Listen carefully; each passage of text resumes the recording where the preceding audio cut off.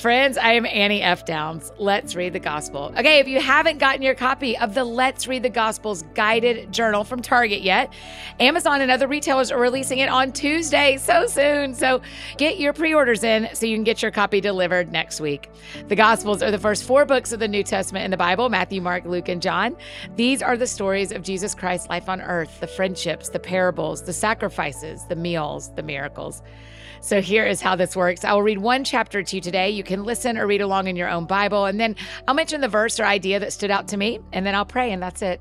So today is March 1st, and I'll be reading Matthew 24 from the New International Version. Jesus left the temple and was walking away when his disciples came up to him to call his attention to its buildings. "Do you see all these things?" he asked. "Truly, I tell you, not one stone here will be left on another. Every one will be thrown down." As Jesus was sitting on the Mount of Olives, the disciples came to him privately. "Tell us," they said, "when will this happen, and what will be the sign of your coming and of the end of the age?" Jesus answered, "Watch out that no one deceives you, for many will come in my name, claiming I am the Messiah, and will deceive many. You will hear of wars and rumors of wars, but see to it that you are not alarmed. Such things must happen, but the end is still to come. Nation will rise against nation and kingdom against kingdom. There will be famines and earthquakes in various places. All these are the beginning of birth pains. Then you will be handed over to be persecuted and put to death, and you will be hated by all nations because of me. At that time, many will turn away from the faith and will betray and hate each other, and many false prophets will appear and deceive many people. Because of the increase of wickedness, the love of most will grow cold, but the one who stands firm to the end will be saved. And this gospel of the kingdom will be preached in the whole world as a testimony to all nations, and then the end will come. So when you see standing in the holy place the abomination that causes desolation, spoken of through the prophet Daniel, let the reader understand. Then let those who are in Judea flee to the mountains. Let no one on the housetop go down to take anything out of the house. Let no one in the field go back to get their cloak. How dreadful it will be in those days for pregnant women and nursing mothers.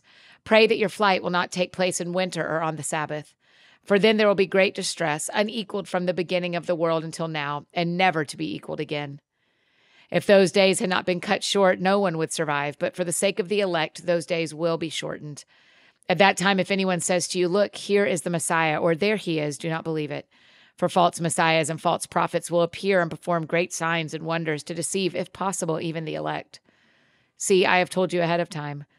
So if anyone tells you, 'There he is out in the wilderness,' do not go out, or 'Here he is in the inner rooms,' do not believe it.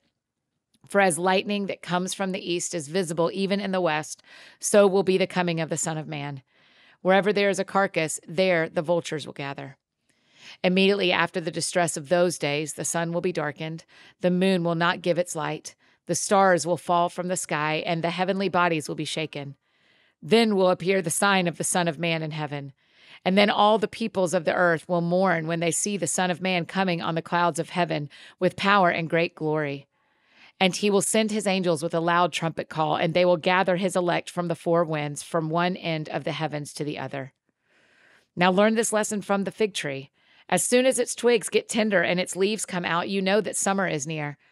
Even so, when you see all these things, you know that it is near, right at the door. Truly, I tell you, this generation will certainly not pass away until all these things have happened. Heaven and earth will pass away, but my words will never pass away. But about that day or hour no one knows, not even the angels in heaven, nor the Son, but only the Father. As it was in the days of Noah, so it will be at the coming of the Son of Man. For in the days before the flood, people were eating and drinking, marrying and giving in marriage, up to the day Noah entered the ark. And they knew nothing about what would happen until the flood came and took them all away. That is how it will be at the coming of the Son of Man. 2 men will be in the field, one will be taken and the other left. 2 women will be grinding with a handmill, one will be taken and the other left. Therefore keep watch, because you do not know on what day your Lord will come. But understand this, if the owner of the house had known at what time of night the thief was coming, he would have kept watch and would not have let his house be broken into. So you also must be ready, because the Son of Man will come in an hour when you do not expect him. Who then is the faithful and wise servant whom the master has put in charge of the servants in his household to give them their food at the proper time? It will be good for that servant whose master finds him doing so when he returns. Truly, I tell you, he will put him in charge of all his possessions. But suppose that servant is wicked and says to himself, My master is staying away a long time, and he then begins to beat his fellow servants and to eat and drink with drunkards. The master of that servant will come on a day when he does not expect him, at an hour he is not aware of. He will cut him to pieces and assign him a place with the hypocrites, where there will be weeping and gnashing of teeth.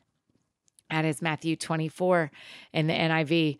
This chapter brings up so many questions and thoughts, right? But one of the things that I do not have an answer for, but I like to think about, is this concept that no one knows when Jesus will return, not even Jesus, not the angels. That's what it says in verse 36, not the angels nor the Son, but only the Father.